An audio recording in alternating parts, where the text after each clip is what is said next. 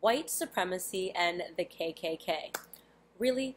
That's what you guys want me to be concerned with this week? Do I look like an idiot? My name is Candace Owens, and you are watching my vlog series, The Myth of the Coon.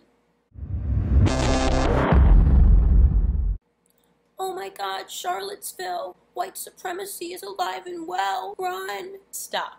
If you are a black person and you express some irrational fears this week over the rise of the Klansmen and neo-Nazis, let me invite you over for a cup of hot steaming facts. Fact number 1. Approximately 93% of black homicide victims are killed by other black people.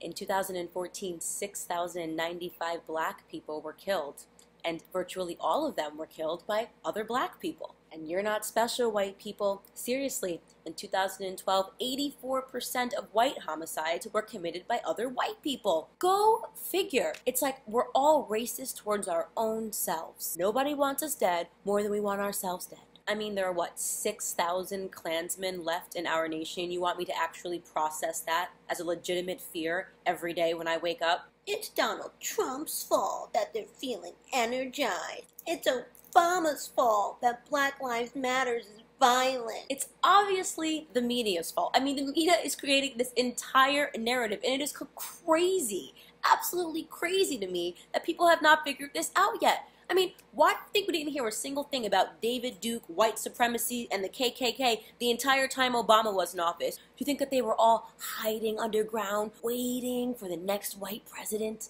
meeting by the light of the moon? Do you really actually believe that they weren't still meeting, holding protests, having rallies and marches? Maybe the media wasn't covering it. Use your brain.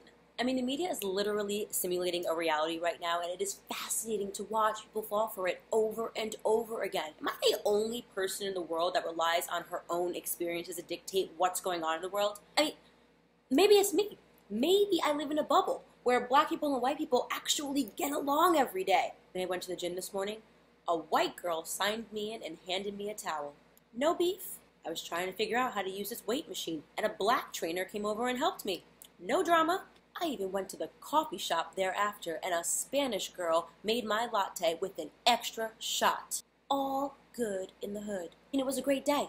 So you'll have to forgive me for not realizing that the figurative racial sky was burning, and it was up to me to choose a side. Because if I had known, I obviously would have picked none of you losers. Honestly, everybody involved in this fake racial war is a loser. So please, spare me the statuses, and your white guilt, and your black pride, because I really don't care to see it. You know what's going to happen if we keep down this path? We are actually going to allow the media to create those divisions where none existed prior. I mean, I already see it happening on my Facebook feed. People that were once liking each other's brunch photos are now at each other's throats with claims of racism. I'm like, didn't you two date in high school? Yeah, ma'am. Then I found out that she's a total Nazi sympathizer. I don't know. She's a Nazi sympathizer. She sympathized with the Nazis. Huh? Bottom line, I am not too disturbed by the events that happened in Charlottesville, because that is what happens when two groups of losers that hate one another get together. That's what happens when the Bloods show up to a crip party, and if you think one person is above the other, then that's on you.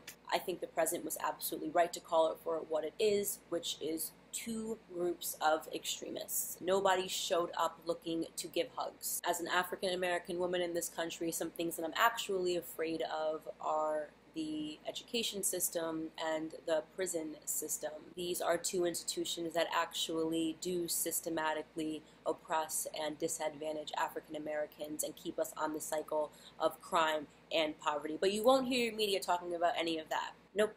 The media is going to keep encouraging us to act like absolute animals, to make sure we get arrested and end up in that system, and to make sure that we do not have a shot at getting into the schools and receiving the education that will close the gap and the barrier for African Americans. Thank you guys so much for watching. Until next time.